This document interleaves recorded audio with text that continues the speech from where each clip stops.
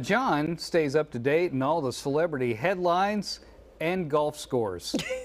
He even has unique facts that many may not know. He joins us now with another edition of WikiWho. Yep, Ray Romano shot an 87 yesterday, Oh, guys, thank at you. Lakeside Club in LA. Oh, That was a good day for him. Okay, so if you need a refresher on how the game works, really, I mean, come on. It goes like this. I give you three famous people who have something in common, and then I give you a semi-obscure factoid from their Wikipedia page. You have to tell me who it applies to. Today, I am righting a wrong from yesterday. Oh. Remember I said I wish I'd included RuPaul in the group of famous Pauls? Yes. So today we have RuPaul, Ron Paul, and Paul Simon. Okay. It's a do-over. We had Rand Paul yesterday. Today we have Ron Paul. Okay. Okay. And I substituted RuPaul for Logan Paul, and then added Paul Simon. It's a really interesting dinner party right there. Yeah. It is. Imagine taking a cross-country flight with those three. Okay.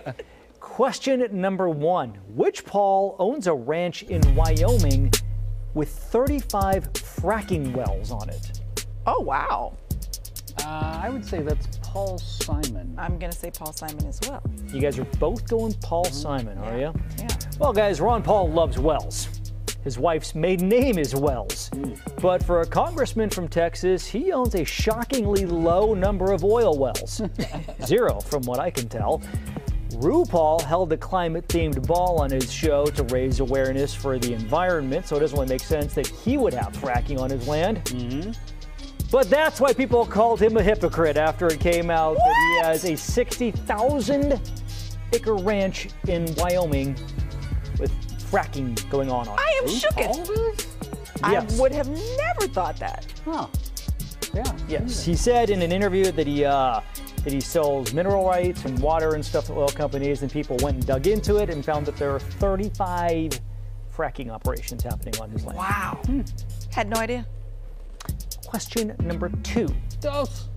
Which Paul dated a 16-year-old when they were 22? I'm going to say Ron Paul.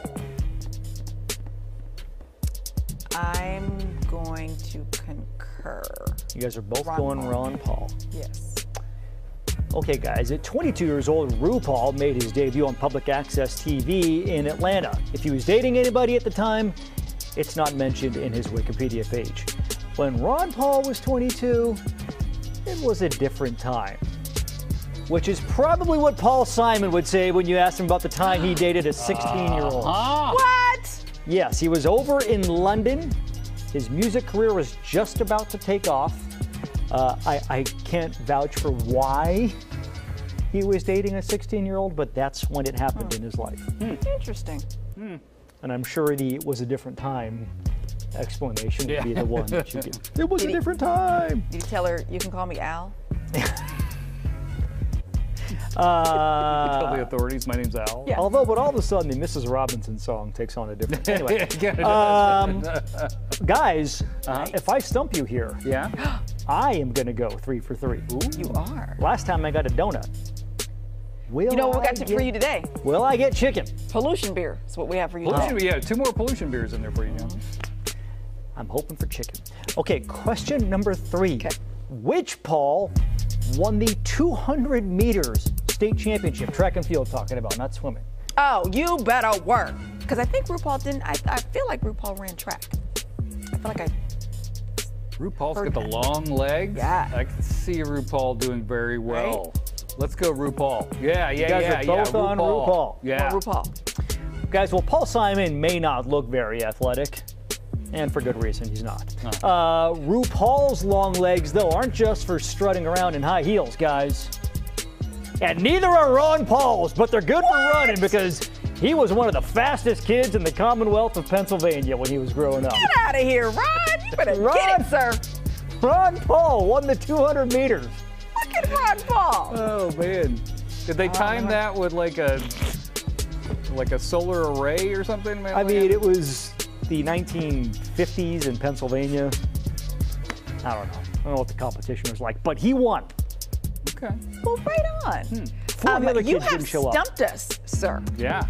Yes, and I'm now waiting for my chicken to arrive. Well, here's the problem. That's not here. But what is here is that they're beer.